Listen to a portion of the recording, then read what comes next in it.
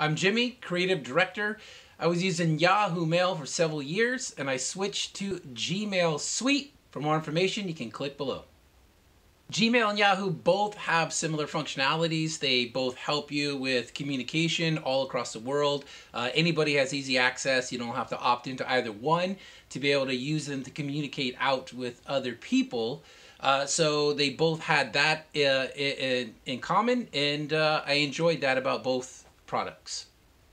I switched over to email because it has more functionality, and what I really love about it is I get this 30,000 foot view by using the label system. So I put labels on all of my emails, noting if invoice has been sent, if a contract needs signing, if I have expenses that I need to tally up to a specific type of an event or occurrence.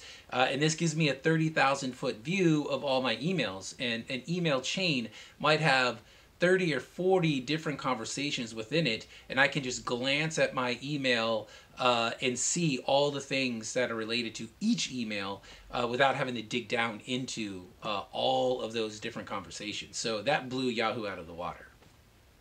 So Yahoo is really good if you just need to sort of communicate with other people and you want to have like news of the day. It has all of that built in, and if you love fantasy sports, you can just click right up in the upper corner and go right to your team and see what's going on.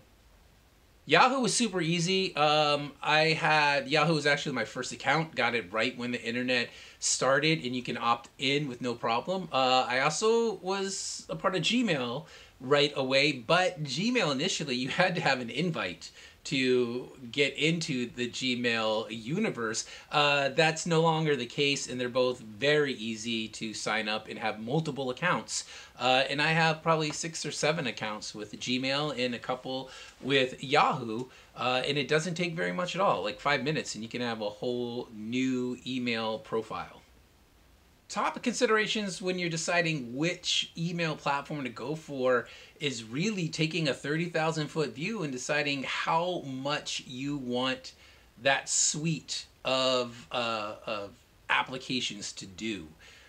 Do you need one space for calendars, emails, tasks, to-dos, documents, spreadsheets? If you want that, then Gmail is sort of the one app that rules them all. And if you just need something that's light and easy to access, then Yahoo's your way to go.